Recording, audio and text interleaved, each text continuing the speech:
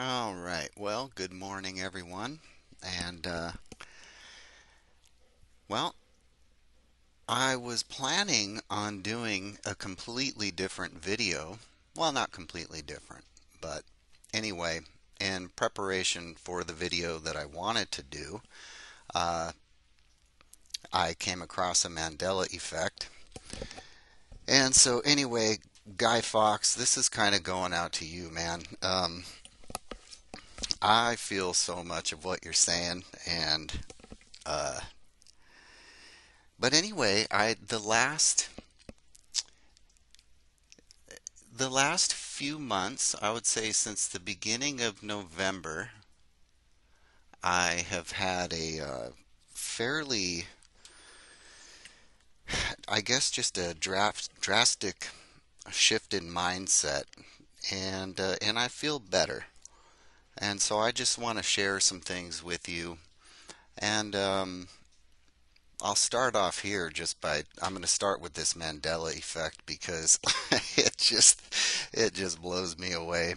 But anyway, I was gonna look up the word, who is the word basically, and what does the Bible say about that? Because, you know, quote Christians here in the US, they always say, "Oh, the Bible is the word of God," but the Bible never claims to be the word of God. In fact, they always claim that Jesus is the Word of God. And Christians will claim that too. And of course, they always quote John 1, And so, anyway, my mindset shift um, came about basically because I came to a knowledge, like a realization and a knowledge just about God and God's nature, and and I feel good about it. And a lot of it had to do with just using logic on uh,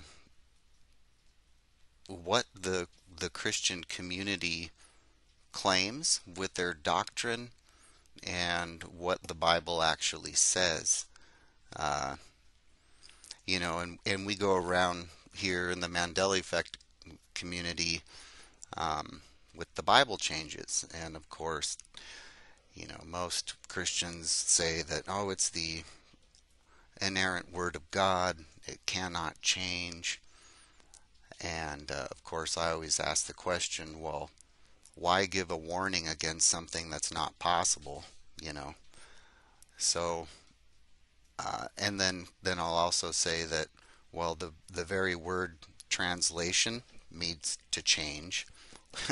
So, uh, anyway, there's that.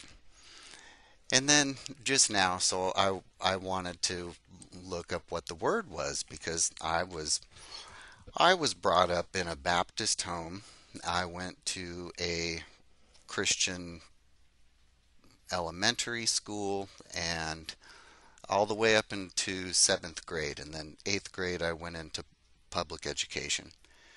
But I had and I've gone to church my entire life, up until, well, when I got older, I stopped going to church. But uh, anyway, so my parents, I've had problems and throughout my life, and anyway, I just recently had some more problems. But this time, instead of, I guess, feeling so bad about it,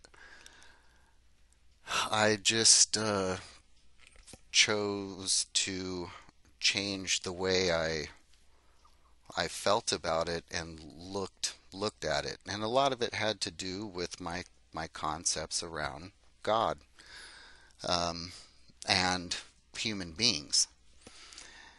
So anyway, here's the Mandela effect. King of Kings and Lord of Lords. There's always the John 1, and then it was always here in just a second. Excuse me, I had to clear my throat.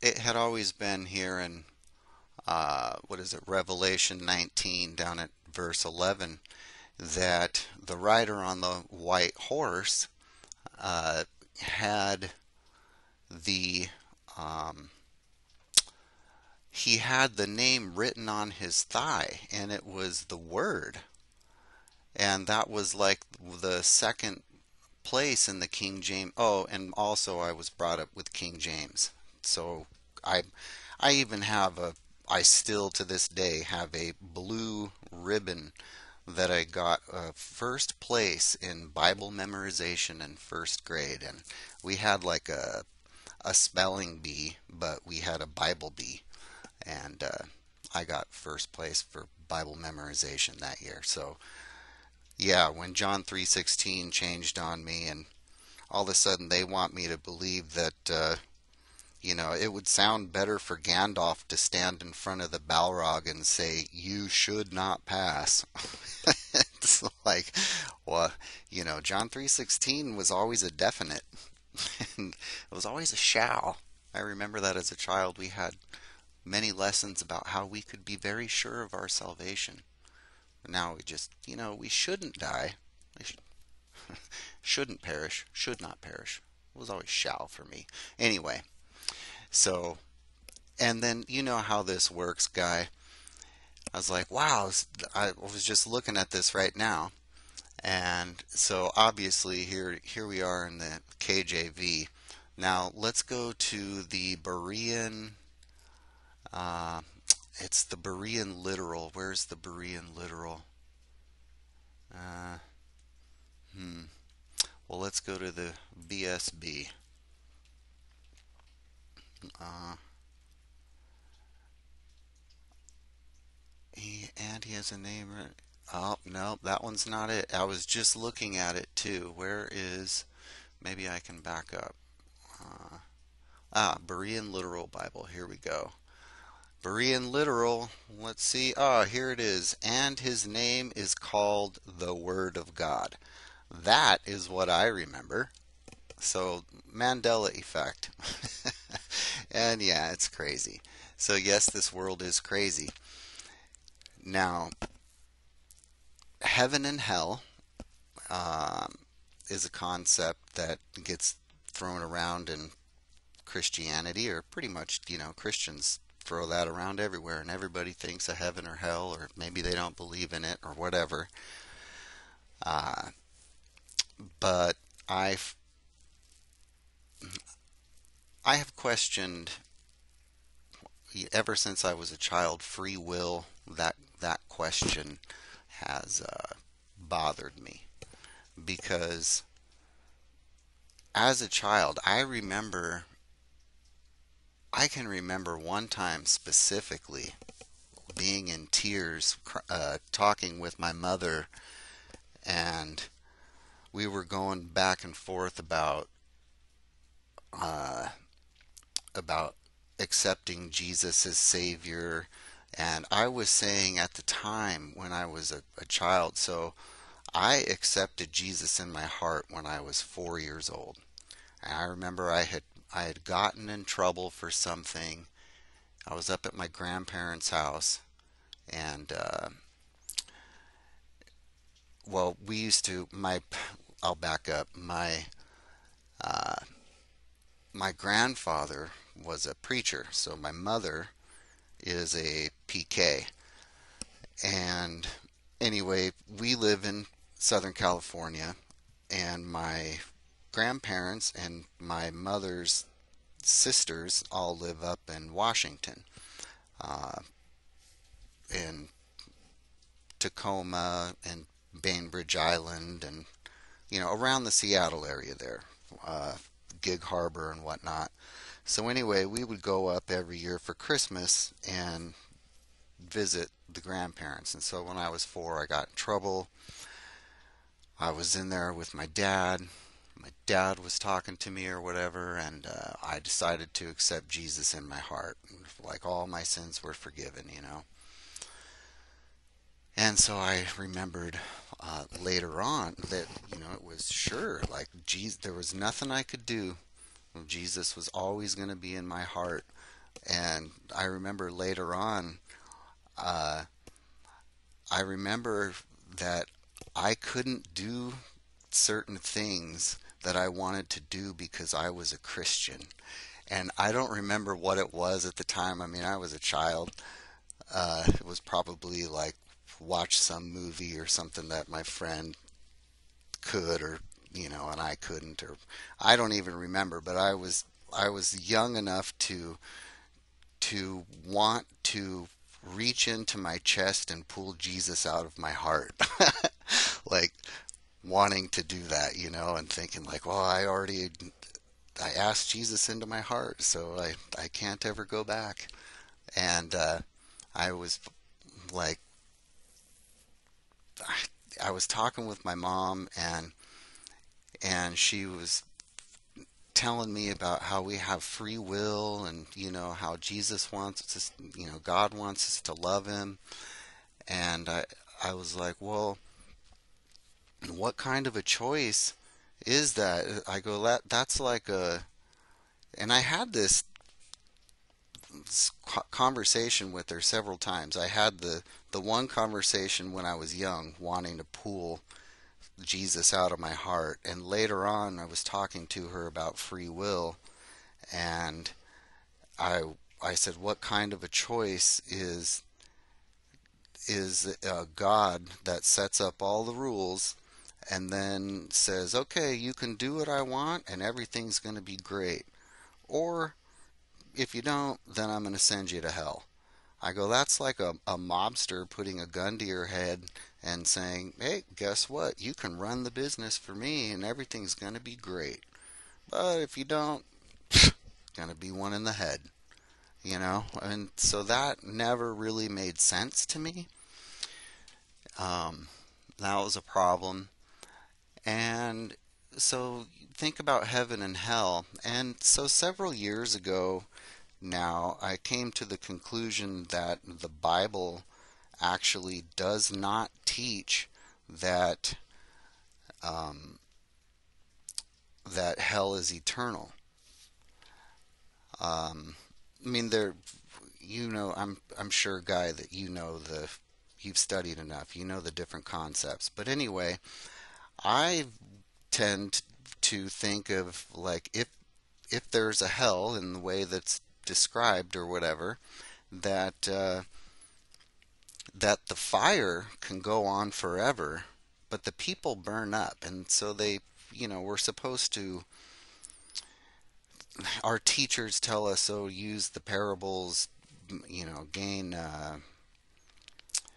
heavenly meaning from earthly stories or whatever. We're supposed to draw parallels from these analogies and whatever. And so, I can think of a fire and I can think of how to keep a fire going and going. That's by throwing more sticks into it. And so, if humanity keeps going on, then there's going to be plenty of sticks to keep that fire going. Oh, but the worm never dies. Okay, well, I don't know about the worm. Maybe the worm doesn't die, but that doesn't. To me, it's since God created everything. That's what the Christians say, and I believe that too. So, and I am a Christian.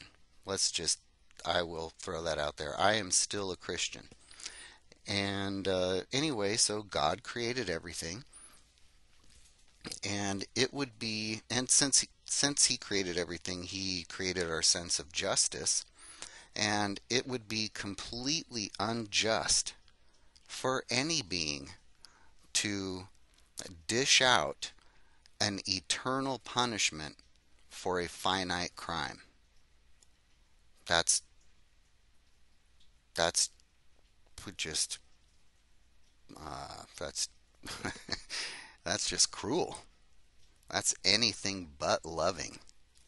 And then, oh well, but God is just. Is that just? I say no. That's an eternal punishment for a finite crime is not just.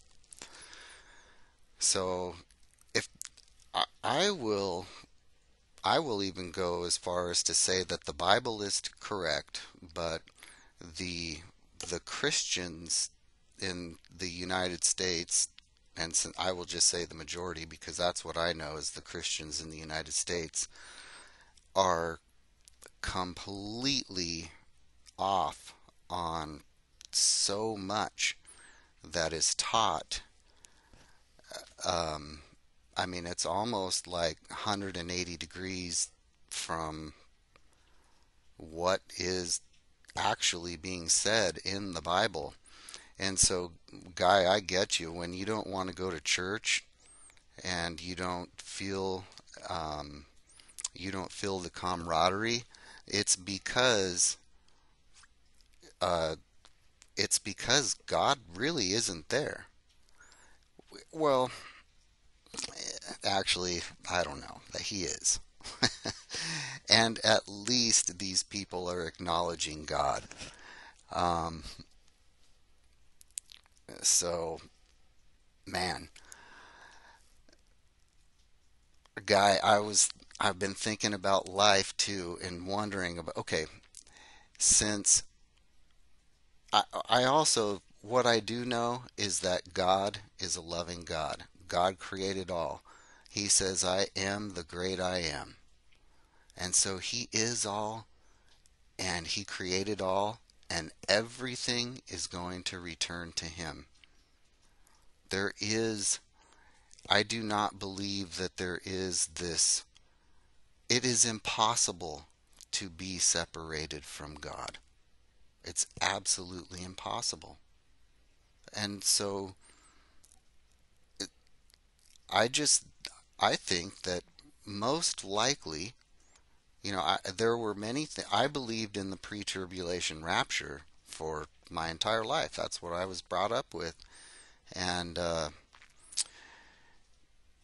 and now I know that's completely false, and the Bible actually teaches that you will be there. I mean, it's what it says. And then at the final trump, that's when Jesus is coming back. And so these people, the pre-tribbers, they never have the rapture happen without the final trump. And it's like they don't get that. And they also don't get that their entire their entire argument is based upon, they say that, well, the restrainer is no longer going to restrain. Him who letteth will let no more, or will let, or whatever. I know it's all funky in the King James now, but uh, I'm going to go into the temple, and I believe that the the temple is the body. I mean, that's what Jesus said.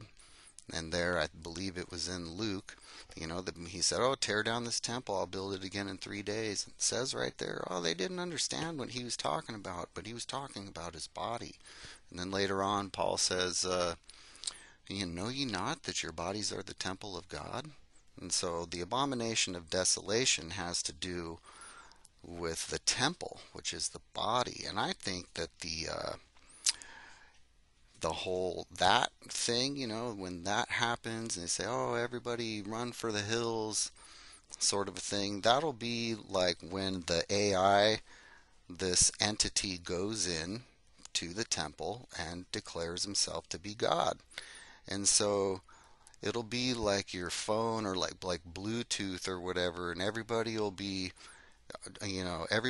jacked in and online, and when you walk by each other, they'll be looking for each other's signal, like, oh, can I connect with this one? Just like your phone's in your pocket, and your Bluetooth. So it'll just be in your head, though, and everybody will know if you're online with them. So that's why the Bible's like, oh yeah, you got to run for the hills, because they're going to know, they're going to look at you, oh, what? He's not jacked in. This guy's he's not part of the swarm. So yeah, that's what that's about. But anyway, the whole thing is like God created everything, and guess what? None of this matters, and uh, that is a depressing thought, but it's also a very warm, comforting thought. And and since we are created in the image of God, we are creative beings. And it really is true that create, we create our reality. And, Rome wasn't built in a day. Walk of 1,000 miles begins with one step. But we do create our reality. And in the whole thing about intention, all that stuff, that is real as well. And I mean, look at all the things that get demonized, and then apply that to the religious world as well. And so, how I've been happy about that is that I realized I was listening to your video, and you said I want to fight against anything that I can't remember exactly what you said, but basically you were saying you wanted to fight against it. And have spent my entire life. Well, I'll tell you, I'll be 50 in June. June 10th is my birthday, and I spent a great deal of my life looking out and saying, I don't want that to happen. I don't want this to happen. And I would put energy into resisting or trying to fix the things that I saw out there. And I realized that it it really is true that the work happens on the inside, and then things flow outward from there. And this is all, for me, it's all things, it's ideas that I've had bouncing around in my head. I had a lot of pieces. I had all the pieces. I know all the stuff, but all of a sudden, it's like these things really clicked for me in an experiential way. And it's the difference between book smarts and knowing. And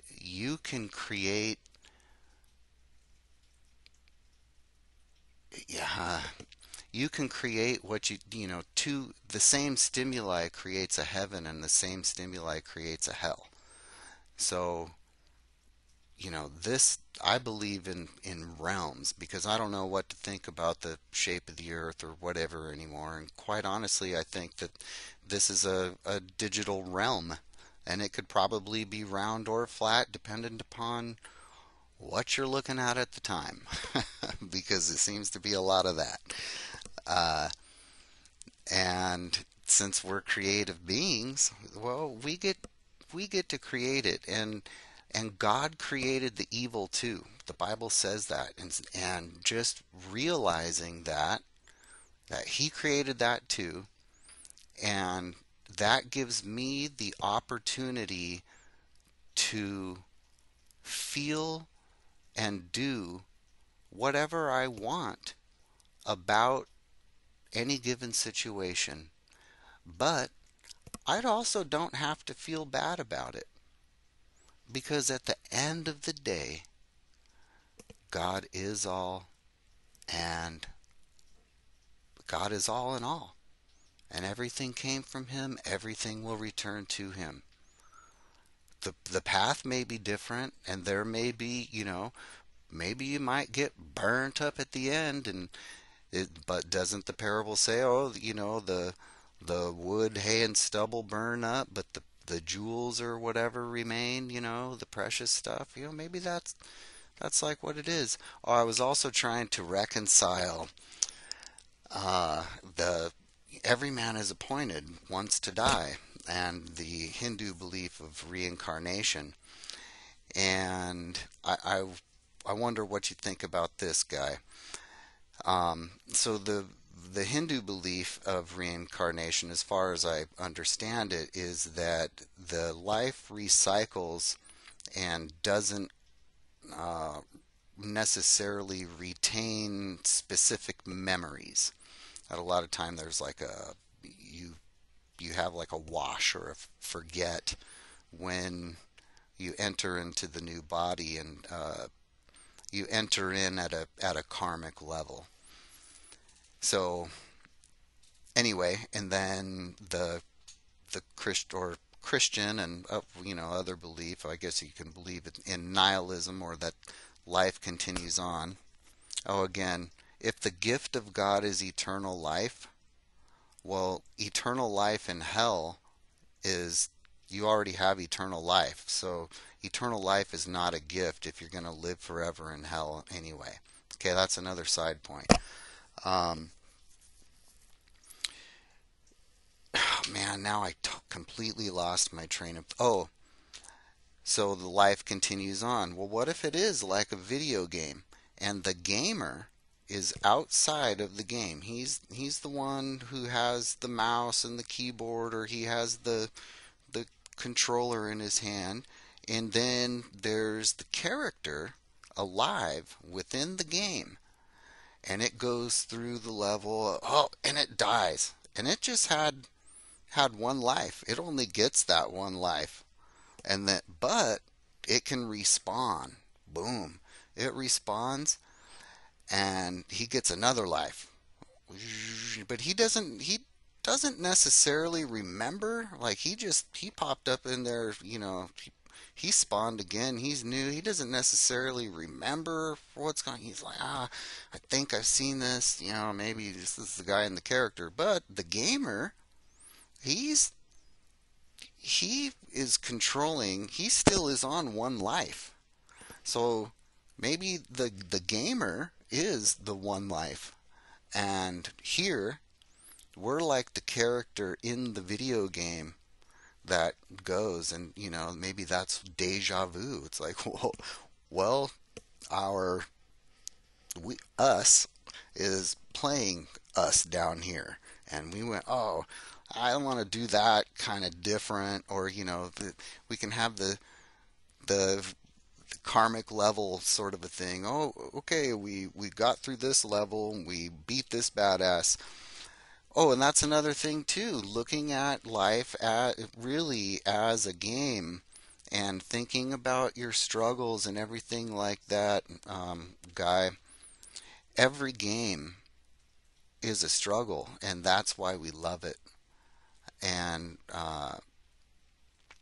it wouldn't be cool if it wasn't a struggle. And the games suck when you feel that you can't beat them. Sometimes like, I'm not even going to play that game. That's way too hard.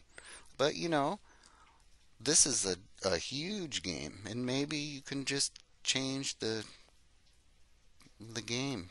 You know, and so you can create anything you want. And Guy, thank you for everything you've said. Love you, and I hope this rant makes it to you. Have a good one.